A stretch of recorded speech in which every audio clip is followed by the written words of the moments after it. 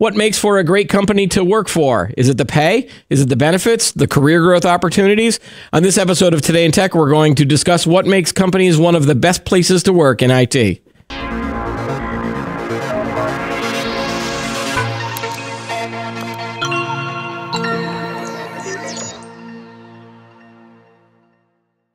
Hi, everyone. Welcome to Today in Tech. I'm Keith Shaw. Joining me on the show today is Beth Stackpole.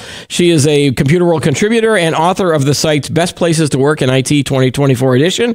And Valerie Potter, features editor and one of the coordinators of this project. Welcome to the show, Beth and Val. Thank you. Oh, thank you for having us. All right. So Val, this is the 30th year that Computerworld has done this project. I didn't realize that this project had that kind of longevity. Why do you think that this has resonated with readers of Computerworld back in the days when we had print magazines and now viewers and readers of the website? Why is this such a cool project?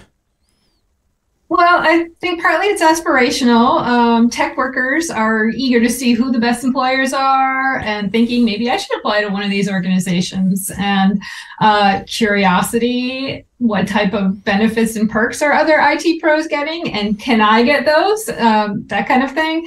I think it's also just really nice to read about companies that are treating their workers right. It's just it's like a feel-good package every year, and of course, it's also, I think other employers look at it as well because they want to see that, with all the competition for tech talent, they want to see what these A+ companies are doing to attract the best tech talent. So I think it's just it's a little cheat sheet for those types of companies to find out what works. Yeah, I'm always curious to see, is that an indication of maybe there's a lot of companies out there that are not great places to work, and and the popularity of the project might lead some people to go, yeah, I work for a company that hates me, and maybe I should go try to find out where the good ones are.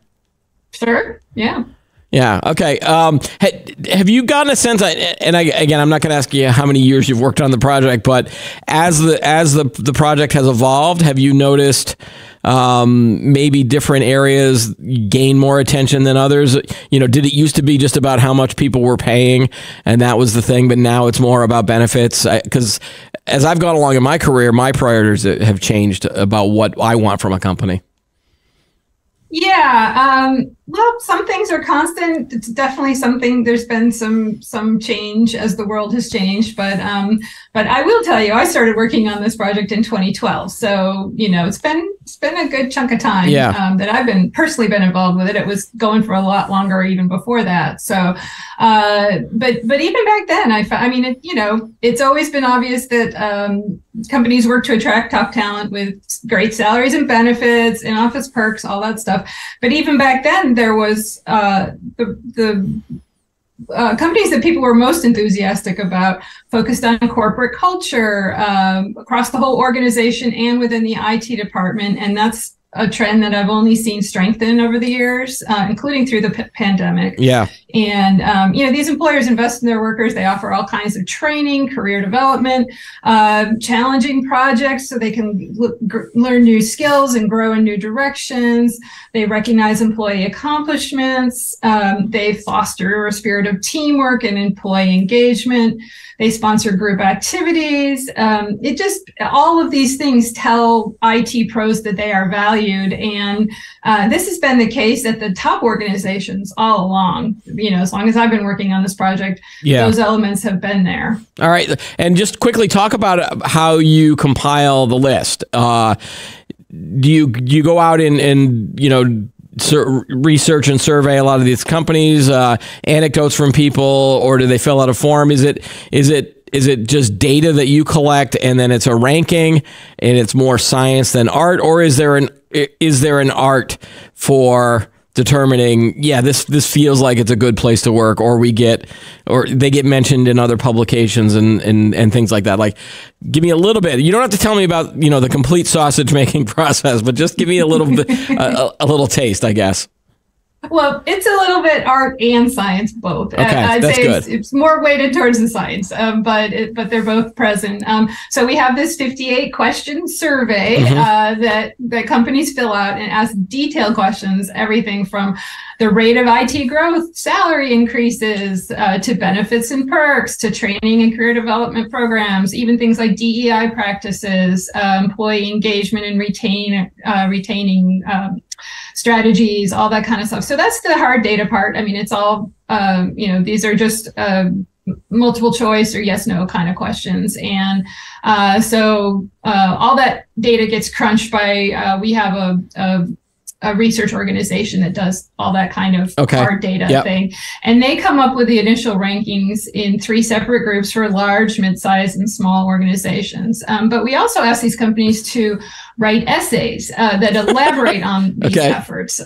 So it really, it's a big commitment to be part of this program. It sounds like it sounds like my daughter's college applications that she's going through at the moment. That's why I chuckled when I heard essay. Yeah. Very much like that, yes. Yeah. So, but this is where the art comes in, because a panel of editorial judges reviews all those essays, and then we assign points based on what each company is doing, in a particular area. So I was looking, for instance, at the diversity, equity, and inclusion essays and assigning points based on that. So those additional points from the judges are factored in. Right. And then the final results are tallied. So it's largely database, but there's definitely human judgment in there as well. Okay, so let's get Beth into the conversation now. We're talking about 2024. What are the big trends that emerged from this year's list? What are the big picture categories of making them a best place to work? I think the biggest shift that we saw this year, and I think it's been building over the last few years, is that IT has really been recognized as the kind of epicenter of the business. So, we've been talking about digital transformation for years. The pandemic really accelerated everything as companies, put all kinds of, everything from work from home to new customer experiences. And I think the lesson that came out of that, which we've seen sort of perpetuated last year and again this year, is that, IT is really seen as a business, a strategic business partner now, not just an organization that you call because your computer won't work, or, you need some sort of tech support hand holding, or you want to, go through the pros and cons on a particular product. We really see, these organizations that really stood out are sort of practicing what they preach, and they're really putting mechanisms and programs in place that sort of enable that IT and business, partnership, and really recognizing the IT organization as that sort of equal. And I think that's a shift from maybe way back in the beginning when we did this. And what I was going to say, because I've worked on quite a few of these also. In the beginning, companies might like to do this because they like to showcase their organization and their people and their projects as the star, but it was sort of in their own little microcosm. And I feel like what's shifted and what's being reflected last year, this year, and going forward is it's IT is sort of on the center stage for all of the business. It's not just in their own little world anymore. Right. And I think these companies do the best job of making that happen from a program and cultural perspective. And it did feel like there were 2 other areas that I want to ask you about, including the ability to cultivate talent from within a company. Have you seen shifts from companies that might used to go outside the firm to find new employees, but now they're looking at, all right, who do we already have and how can we make them better? But then also in a similar vein, getting people from the business side of things. So maybe you're in marketing or maybe you're in sales, and getting them interested in the technology IT side of things and creating that cohesion integration. Is that something that we've seen over the last few years? Yes, we've definitely seen a lot more of that. I think part of that has to do with ongoing talent shortages and talent crunches in some of the critical areas. But I also think that's also reflective of this sort of, IT business synergy. So for folks that have been working in IT and have already immersed in the business and maybe are working with, particular functional areas, they get the business, they understand what the objectives are, they know what the goals are. And so it makes sense that you want to hold on to that kind of intellectual capital, because it's more important than just getting the greatest, AI specialist or whatever that doesn't have the same context around your organization and objectives. So we definitely saw a lot of programs and pathways where, tech people can go immerse in the business and maybe spend time in different functional areas or teamed up with specific business partners. But we're also seeing business folk who perhaps have a propensity for some sort of technology. They're good at, analytics, or they can do visualizations and that kind of thing. Some of these companies that are real standouts are creating programs where they can learn and upskill maybe particular technology skills, maybe learn, Tableau or visualizations or data science, and, really elevate them. And I think that, it just creates more opportunities and more unique kinds of roles that IT folks can get into versus the same old. I think when we're talking about a lot of the business people getting involved in more and more technology, do you think that that's a result of a generation of employees that were exposed to technology from, the day they were born and are now into the workplace, whether it's a Generation Z, a millennial generation? I'm a little bit older than that, but I came about, I was working in a world before the internet, but I adapted to it and very quickly. But you have younger workers that, if you're in accounting, you're like, of course I'm going to know how to use accounting software, or of course I'm going to know how to use this computer. I've been using it for 25 years. So it might be easier now to find those people to then say, well, why don't you guys take the next step and really work on this IT project, rather than just thinking, well, I have to be a computer programmer, for example. Right. Do you think that's part of the reason we're seeing this now? Yeah, I think it's that in the early days, IT was sort of this little island, this little silo that was off. The business gave, okay, we want to do this HR application, or we want this particular thing, and IT did it off over here. Whereas now that technology is so pervasive in our home lives and in our personal lives, we expect that same type of technology at work, and everybody's familiar with it. Therefore, if you're thinking about a specific initiative you might want to do, there's always a technology component to it. It's not a silo anymore. Yeah, so Valerie, were you seeing that when you were evaluating a lot of the companies as well? Oh yeah, absolutely. Yeah. Digital transformation. I'm not a big fan of that term. Yeah, I hate that term too. However, it's like you're doing a magic trick, and it's like, I'm going to digitally transform this. Poof. Yeah, exactly. But what it basically means is that all businesses are technology businesses nowadays. All forward-looking ones, anyways. And so, and that just makes IT and IT workers equal partners. And so, who wouldn't want to be part of that? It's symbiotic, and so it's only natural that people are going to cross back and forth much more than used to be the case. Now, last year's the theme of the project was "It's good to be in IT." Are you seeing, has this trend continued, even though we've seen a lot of tech layoffs, especially in the early part of 2023, and now it's starting to bubble up again? We're hearing of some major tech layoffs or major companies that are in tech laying off their employees. Is it still good to be in IT, I guess? Anyone can jump? Yes. Yeah. Go ahead, Beth. Oh, sorry. The research, it was like the lion's share of companies in the 80s or 90%, all are planning on growing their staff, all are looking at, promotions, all looking at raises. Very, very little, if any, consolidation. So I think there's a delineation between the technology companies that perhaps, overhired, and they, everybody bought technology during the pandemic, and I actually work on the State of the CIO project, and what we saw last year was a real retrenching, where not retrenching, but sort of a digesting is how I like to put it. Like everybody bought all this stuff and now they had to sort of like make sure it was, doing what it was supposed to do and they were getting ROI.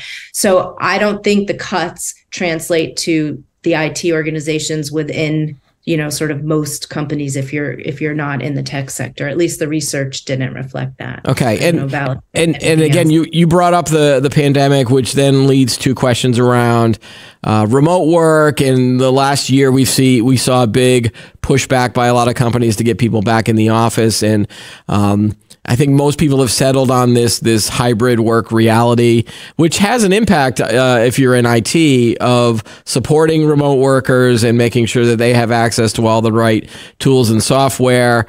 You did discover that there are some hybrid work issues from a lot of these companies that were on the list, correct? Beth? Hybrid work issues, meaning? Well, I think that hybrid work is still a high priority for a lot of companies, but they're getting a little bit stricter, right? Yeah. So what we saw was the larger companies tend to have more formal policies. I mean, they're all sort of greenlighting hybrid work, most of the companies. The larger companies are tending to have more formal policies where, these are in-office days versus not in-office days.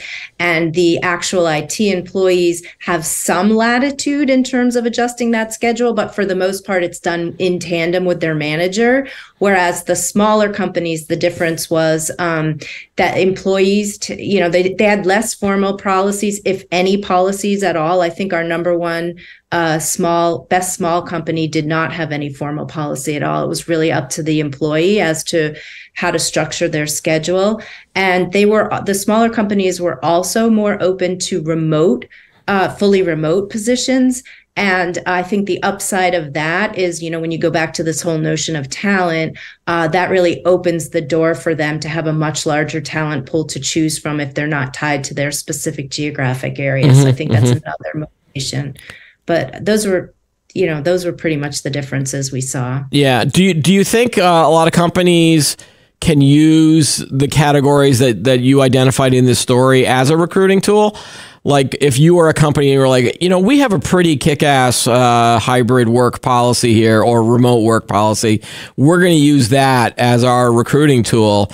Or do you think that they're going to be focused more on some of these other areas like career growth or developing from within? Some of those aspects might be more attractive than maybe strict, either pay or hybrid work. Like hybrid work might be less of an appeal these days. I feel like it has to be a combination of all of the above because it really depends on the individual. I have a 20-something son who's in data science roles, and this is his second job, and he only wants fully remote, which I don't think is great, but that's what he wants. Whereas other people, really want like a great, in-office type of culture. So I feel like the companies that are doing the best job, I think, of being, a best place to work kind of are addressing all of these areas. They're not necessarily picking a spot. They're really making a serious effort at all of these spots. So it's a holistic kind of approach. Yeah. And now the report does break down some of these companies into the like large, mid-size and small companies, correct, Val? Like is that a conscious decision because it just makes it easier to categorize? Or do you see differences between companies when it comes to the size? Like maybe a larger company can do more of these cool things, whereas smaller companies can be a little bit more flexible on some of these issues. I mean, really, the reason we separated them was just because you're just comparing apples to oranges to grapefruit. Or banana. That's fine. Just keep some sort of fruit. No, they're citrus fruit. But anyway, the experience of working in these different size companies is very different, and it just sort of felt like this is a level playing field too. We're comparing likes to likes this way, but it's true. I mean, if you're an IT employee looking for for work, you're going to have a different experience at a much larger company than you are at a small one. And like you said, the larger companies may have deeper pockets and be able to offer, the gym on site and the cafeteria with the super healthy food, or 7 different types of food to choose from, and things like that, subsidized meals, all those really exceptional perks. But you might get more flexibility out of a small company. You might also get more experience doing different things at a smaller company, because there's fewer people to cover everything. So right.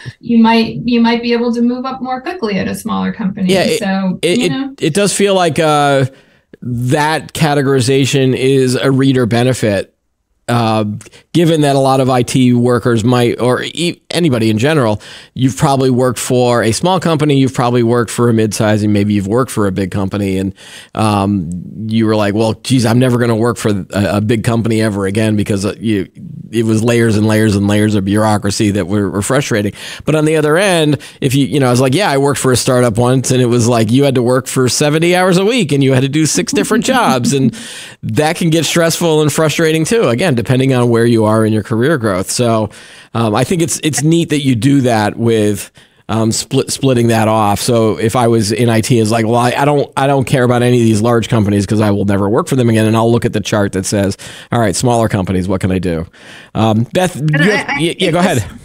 Go ahead, Beth. The smaller companies that made the list, and especially at the top of the list, they're more progressive, and they're definitely more apt to see IT and technology in general as a key differentiator. So in those companies, you probably do have lots of kind of perhaps cool opportunities that you might not get at a larger company, because maybe it's not so much like put you in the box, this is your role.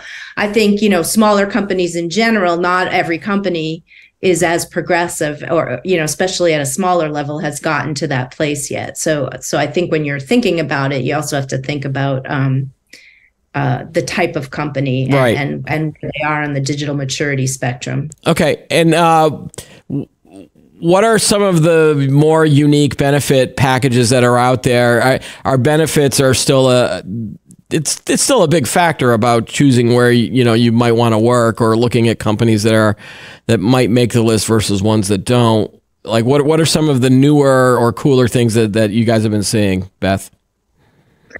Well, I feel like in the early days I did this, a lot of the commentary was on, the cool, like the rooms with, the pool tables and the dartboards and the coffee area where there were free snacks and all of that kind of stuff. Some have the beer keg.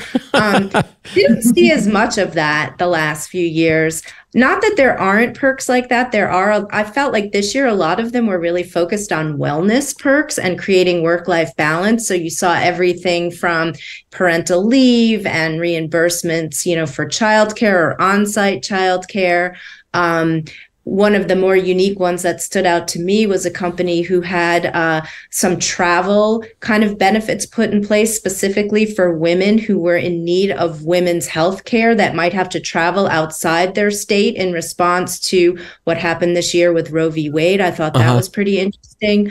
A lot of again, in the wellness vein, meditation, yoga, on-site gyms, virtual competitions, virtual races, all those kinds of things, both to create camaraderie, but also to really strike that balance between,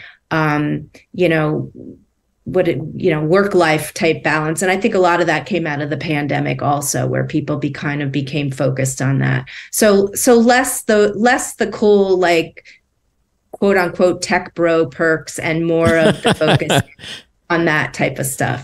I think every time I've ever seen a company that has either a pool table or a ping pong table, nobody's actually using them. They're only on TV. Yeah, it's only on. Yeah, you see it in a show like Silicon Valley or some Hollywood expectation about what a cool company is. But did you see the video of that was viral about the woman that worked at Twitter, and she was showing her day, and it included a wine on tap type of it wasn't beer on tap. It was wine on tap. And so at the end of the day, she was like, now I have my glass of wine and I can watch it out on my balcony.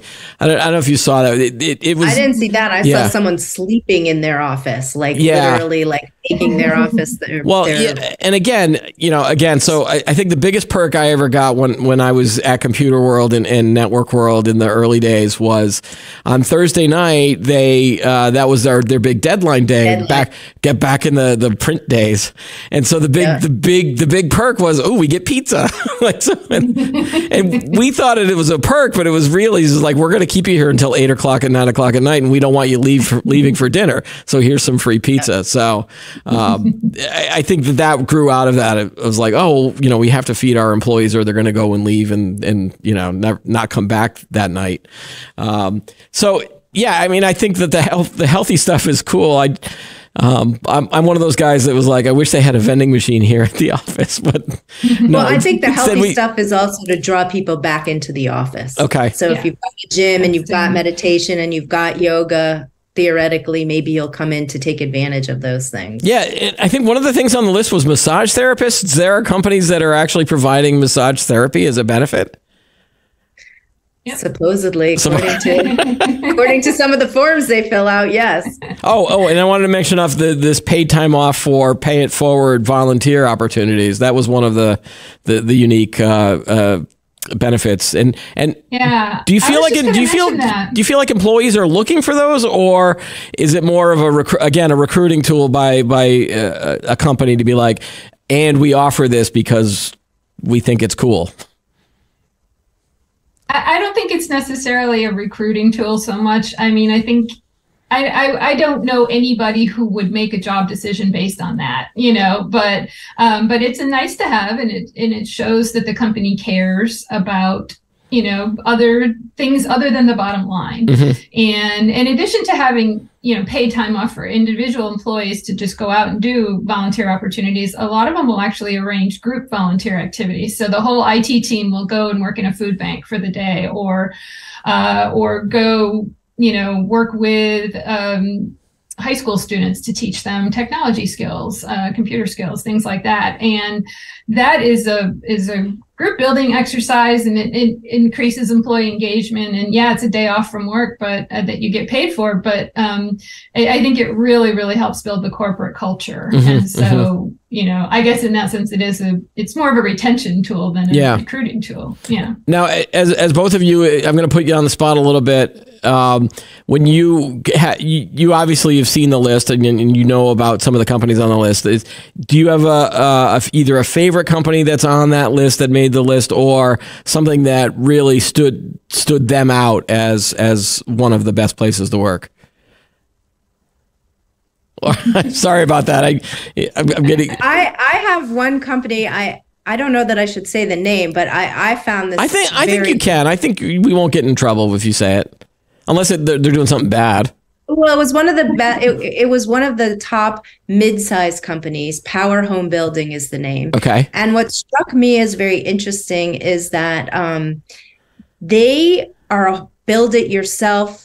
And not that that's what they do for business, but their whole IT is wrapped around build it yourself. So they built their own transformation platform. They built their own platform that's like their platform for connecting contractors and jobs and all of that. And a lot of the technology they're working on is built in-house.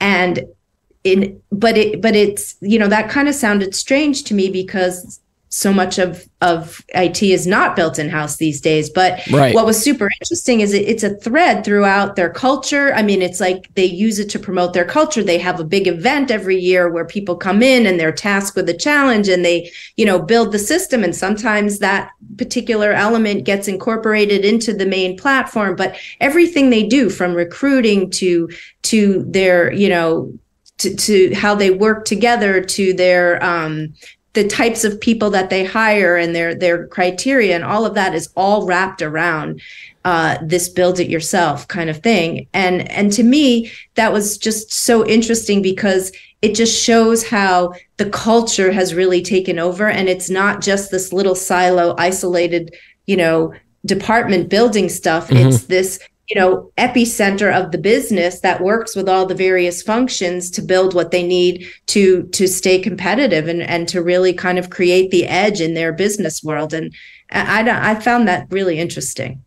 And it's an example of, and I hate to use this old cliche, but whenever we hear somebody like, we eat our own dog food, or, I think that's trying to be replaced by another phrase that doesn't sound as disgusting as that is. But, if that's what they're providing for customers, then yeah, it has to be something that they're doing internally as well.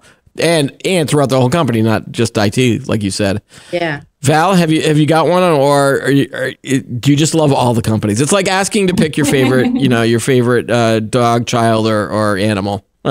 Yeah, I wouldn't say I have a favorite company. I do have some like favorite programs or just cool little things they do. Like one company, and honestly, I can't remember which one it was now, but they have a program that allows any employee to reserve 30 minutes on the calendar of any IT leader. And I just think that's very, very cool. Yeah. And I actually wish I could remember who that was right now, but that is just, again, it's just showing employees that they're valued. It's giving them one-on-one time with a leader in their department. And for any purpose you want, you can bring up concerns, questions, ideas. I just think that's a really, really cool thing. There's another company that has a quarterly innovation event where they bring people in from different parts of the company to test different innovations out, working concepts, and if your project wins, it gets added to the company roadmap, and just all kinds of stuff like that. I just think all the perks are great and all that, but I just think some of these unique opportunities to build skills and take on new challenges, like that's, I think, what's really going to keep people there in the long term. Yeah. Is this a fun project to work on for both of you, or is this something that you're just like, oh God, I got to do this again? Or like, does it energize you as the producers of this content? Because again, I'm not the type of like, if I looked at this and I had to do this again, well, okay, this is making me sound either arrogant or not. I'd be like, oh, we have to, I'm going to just leave myself out of this. Do you look forward? Now you have to finish your thought. Well, I'm not a big guy. I don't like a lot of data stats, number crunching, that kind of things. I prefer the anecdotes, I think, more than. Well, I'm with you. Yeah. So what do you get out of the project from the writing perspective, Beth, and then from the editing perspective, Val? What do you get energized after this project is done and go, wow, there's a lot of great companies out there? Or do you feel like it's just another project? From my perspective, I don't have to deal with the number crunching and all of that data part that you and I are in the same vein on. So from my perspective, it gives me a chance to talk to really interesting, IT leaders who are doing really cool things and are really proud of not only what they're doing in their organization, but they're proud of the people that work for them. And so you really get to hear enthusiasm.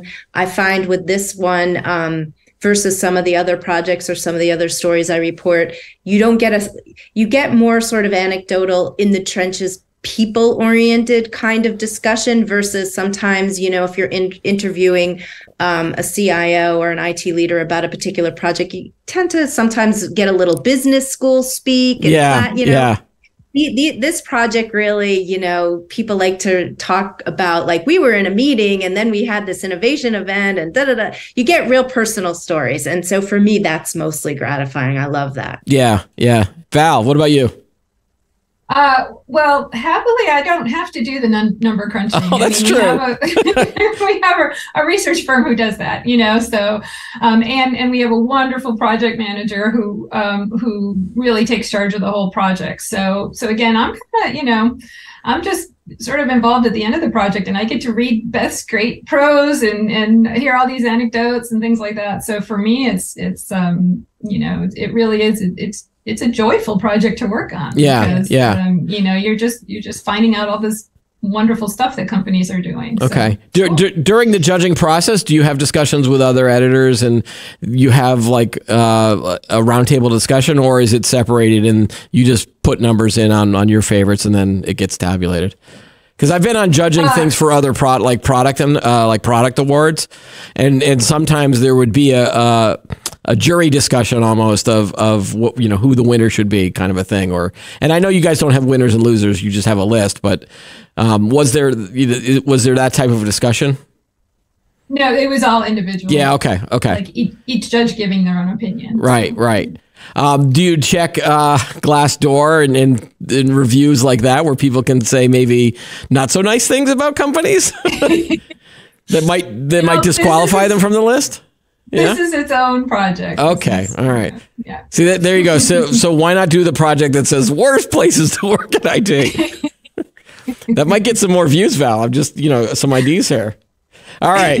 I think I put you on the spot too much. So anyway, I think you would recommend to viewers and readers, if they were looking for a new job, to at least review this project just to get a baseline of potential places to work, right? If they were looking for a job. And also to see what's a baseline for some of the, opportunities, perks, benefits, learning initiatives that you might want to inquire about if you're interviewing with a company that you could be potentially interested in. Right. And for even people that might not be looking, I think this is a great resource too. Like if you're not looking for a job, like I'm very happy being the host of Tech Talk or the ID Today in Tech, and I'm going to go and go, you know what? I think we should have a massage therapist on staff. I would love to have, a meditation room and things like that.